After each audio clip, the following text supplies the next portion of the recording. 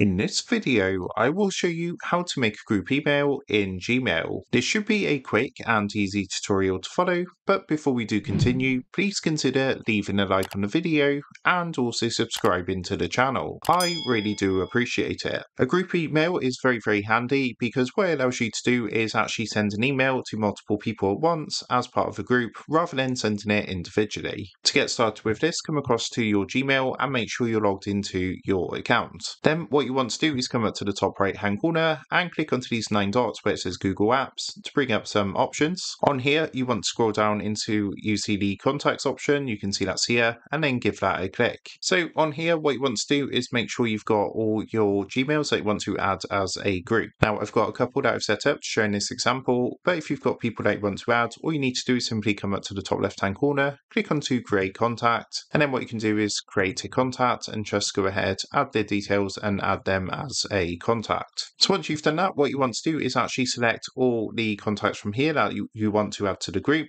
So what I'm going to do is just select all 3 of these contacts. And once you've done that, what you want to do is come up to the top right hand corner and click onto this icon here which says manage labels. Then go ahead and select create label, and then what you can do is create a label for this group. So I'm just going to call this one test group 1. Just like so, and then click save. As you can see, this has now applied to all these people. As you can see, it now says test group 1 next to each contact. So once that's done, you are good to go. What you want to do is come back to your Gmail, and once you're on your Gmail, what you can do is go ahead and click compose to compose a new message. So what you can do is start to create your message. So let's just put hey, example, something like this.